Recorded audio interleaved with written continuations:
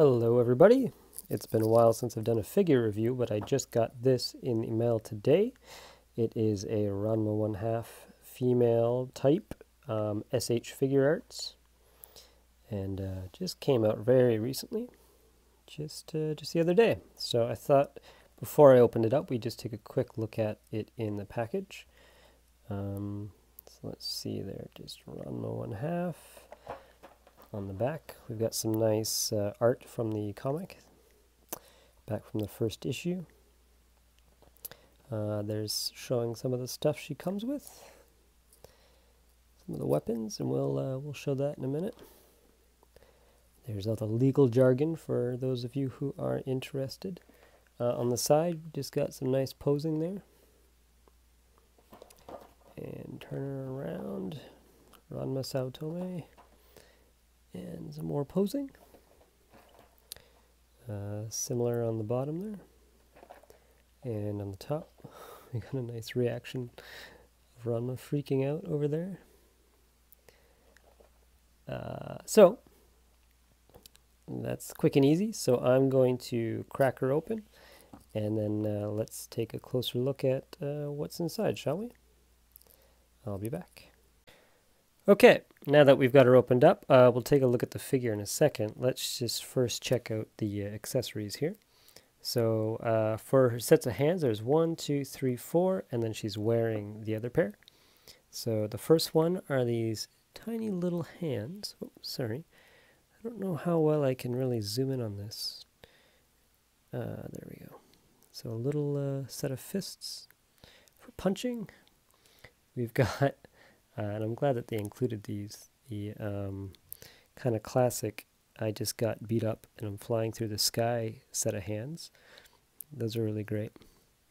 They did a good job on getting really tiny little, I don't know, delicate fingers in there. They don't look chunky or messy at all. And then she's wearing one right now, and then the other one's here, just a pair of relaxed open hands. And then also, she's wearing one of them right now, but she's got a pair of gripping hands for a couple of the accessories that she comes with. And then she's got these kind of, I don't know, just kind of kung fu hands, I guess, just for nice posing. If you can see that at all. The wrists are really small, so just be careful if you're switching them out, because those little arm pegs are really small. But, okay, those are good. And then, yeah, she's wearing a pair right now. Then next, we've got, of course, the kettle. That was a nice addition of them to put in. It's actually pretty weighty. It's, I think, a solid piece. I don't know. And they went, you probably won't be able to see, but they went so far as to actually color the inside of that with a little bit of like an orangey red or something. So that's really nice. And then, well, we're on the gold stuff. She's got like a bow staff. Let me focus on there. There we go. She's got a nice bow staff. This kind of metallic looking paint. And then it's pretty big. It's, yeah, same height as the figure, basically. And then we've also got this kind of Chinese sword, kind of kung fu sword, with some nice detailing. It's got a good kind of, you know, metallic sheen to it, and there's no sloppy paint. It's, considering its size, it's really nice.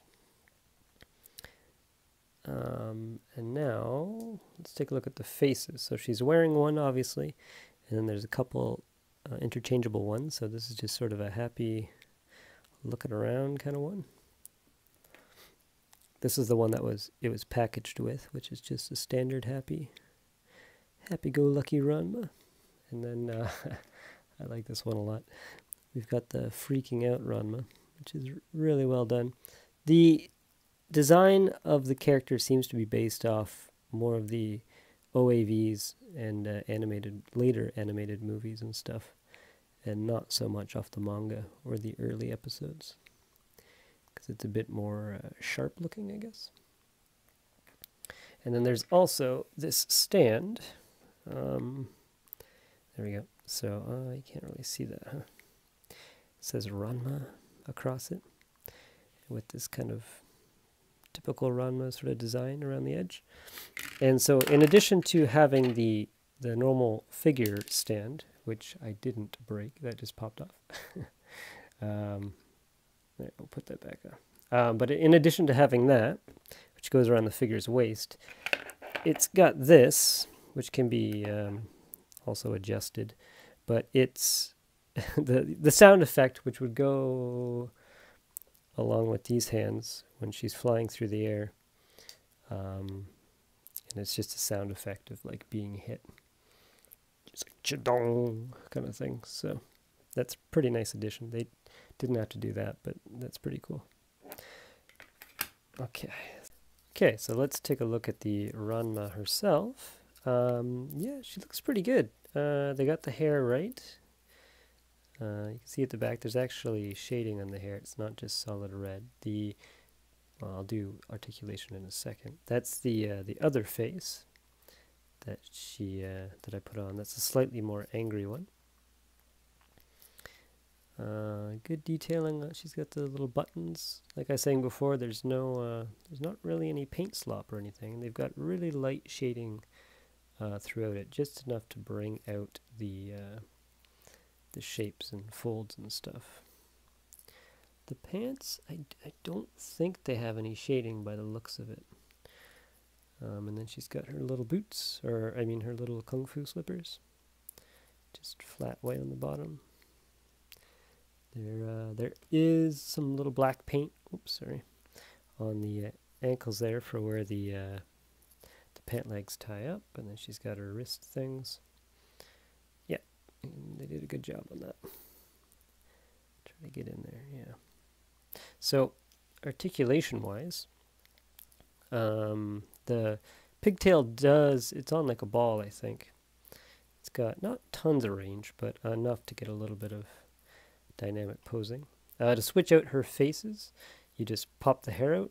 I don't know if it's very loose right now, but you just pop the hair off and then the face slides out underneath. You know what, I'm not gonna, oh, it's coming off now. There we go. So you just do that. Slide the face out. Oh my god!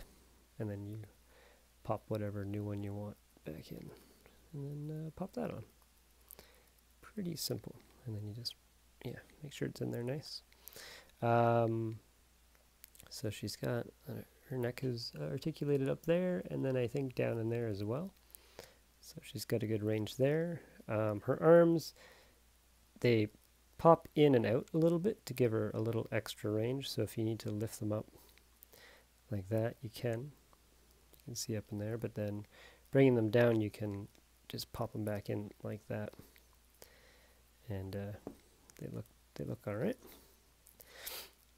She's got her elbows with a pretty good range, and then she's got her tiny wrists, which yeah, they have a good range too. And that's that other grabbing hand, which I'll show her holding her stuff in a minute. At the waist, so she's got this kind of under chest articulation like that, and then this middle piece is actually loose, so you can see it flopping around, and then she moves at the waist there, and then the lower half of her shirt is also a separate piece, and that just kind of floats there, which allows for a good range going around, and it gets out of the way of her legs, which maybe you can see in there, I don't know. But same thing, she's got some good range there. They can get pretty high up. And I like how they cut the pants here, because there was, I forget if it was Figuarts or Figma, but they brought out a series of Dragon Ball figures, and they had the worst like design for the knees, where when you bend them, they had these big chunky pieces sticking out. It looked really bad. And I mean, from behind, that doesn't really look so great, but from the front, it's much better, and you get a good range there. They can go forward about that much. Well, it depends how far out you want to go, but and they go back pretty good.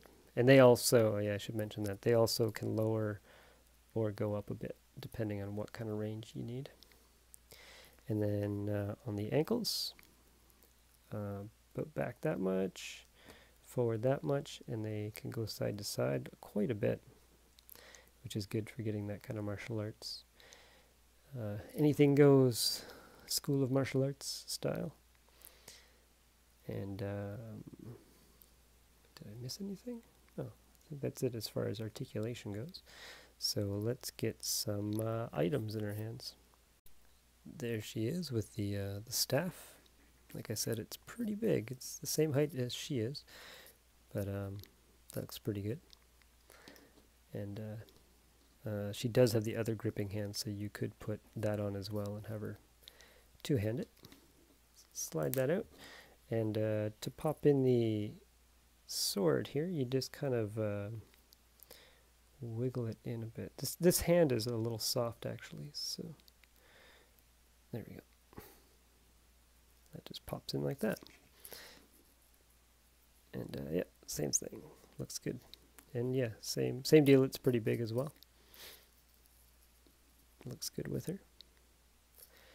And then she's, last but not least, got the kettle, which fits in just fine. You could have her smacking somebody with it.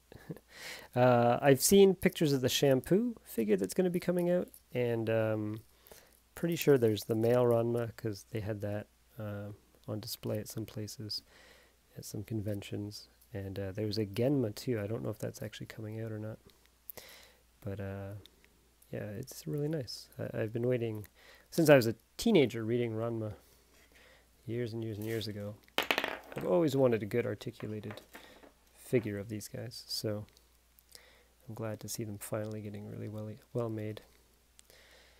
So there you go. If you have any questions about it, just leave a comment below and I'll do my best to answer what I can. In the meantime, yeah, thanks for watching. Bye-bye.